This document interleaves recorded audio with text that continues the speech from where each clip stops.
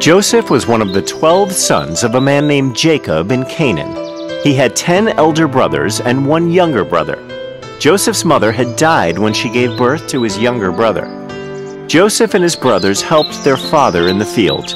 They also herded the sheep. Joseph was the favorite child of Jacob since he was young and innocent. Jacob spent a lot of time with Joseph. This made the brothers very jealous. On his 17th birthday, Jacob gifted Joseph a beautiful coat that had all the colors of the rainbow on it. Joseph was very happy, but his brothers were not. They were now even more jealous. They felt that their father did not appreciate all the hard work they were doing for him. One night, Joseph had a strange dream. He was very excited, and he went to his brothers who were herding the sheep. "Hey, Simeon, I had a very strange dream yesterday night. You should hear this." "Oh, look! Daddy's little pet had a dream. Don't waste my time, boy. I have a lot of work to do. I can't sit and dream all day like you." "No, listen. In my dream, we were all tying up sheaves in the field.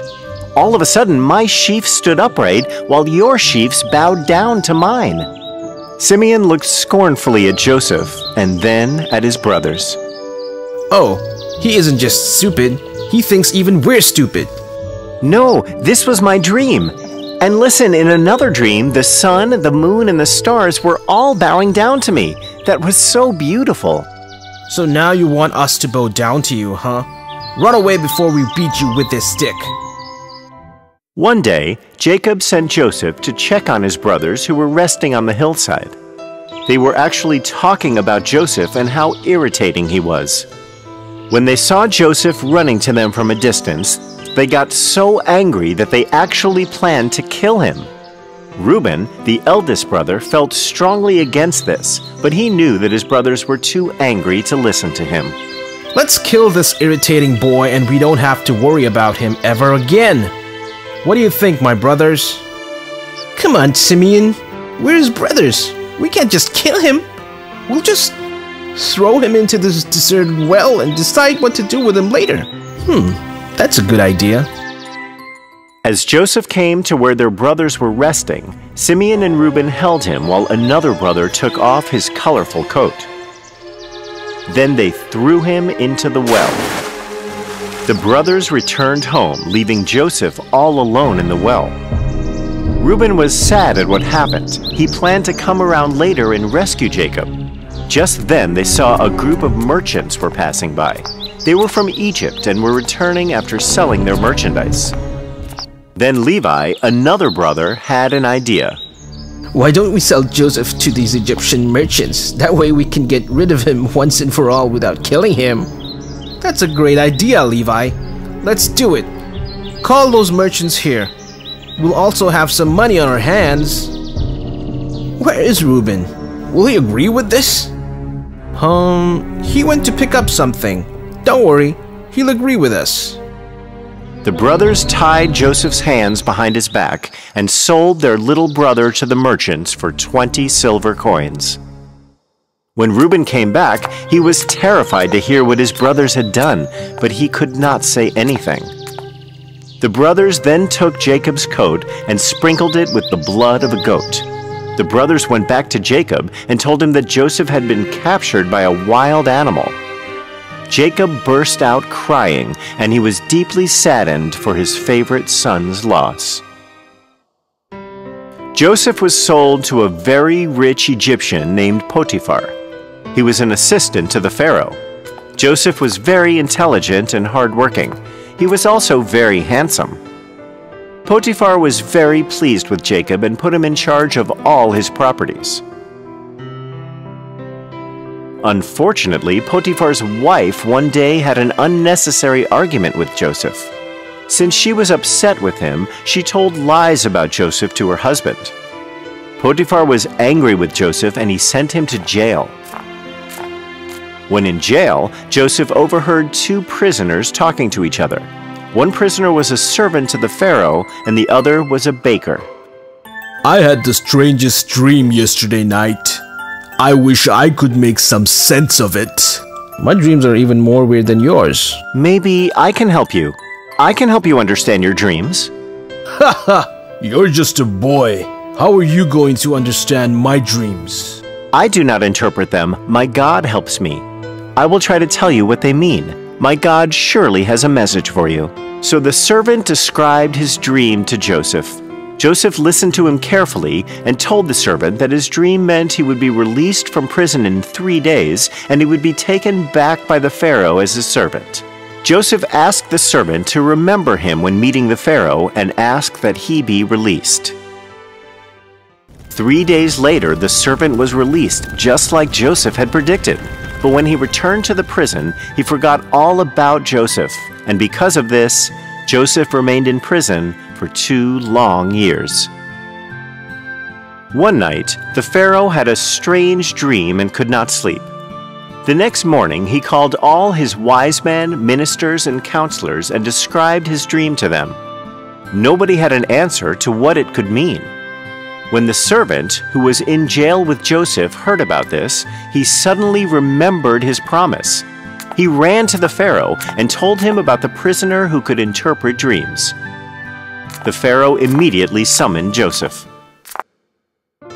So, my servant says you can interpret dreams.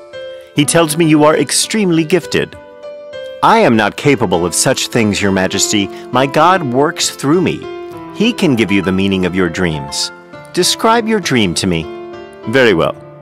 In my dream, I saw 7 fat cows eating grass in a field. Then 7 thin, ugly cows rose up from the river Nile and swallowed the 7 fat cows. What does this mean? Joseph listened to the Pharaoh and then closed his eyes for some time. He walked across the room and came back to the Pharaoh. My lord, this dream you just described is very symbolic. It is a message from God. God is telling you that a great famine is coming. It will last for 7 years. There will be no food to grow, no rains. A lot of people will starve and die. Oh, that is terrible news. We are all doomed then. Wait, my lord, I am not finished yet.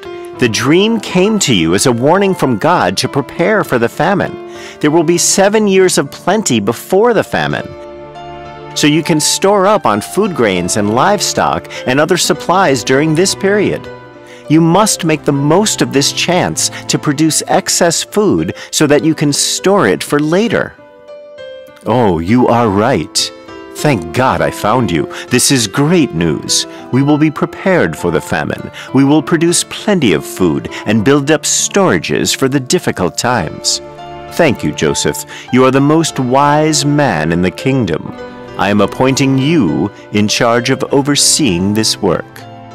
Your Majesty, the honor is truly mine. These are not my powers. God speaks through me. I am simply conveying his message to you. Joseph helped the king to grow extra food grains and build storages during the 7 years of plenty so that people would not starve during the 7-year famine. He was also very popular among the people and earned their love and respect. The 7 years of plenty had passed by. The famine started.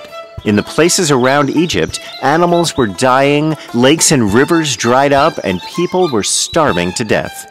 The people of Egypt had plenty to eat and drink because of the work done by the Pharaoh with Joseph.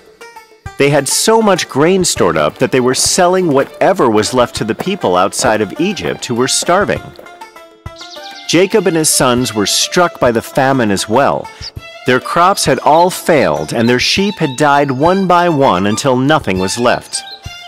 They had heard of the Egyptian Pharaoh who was selling food grains to people outside of Egypt.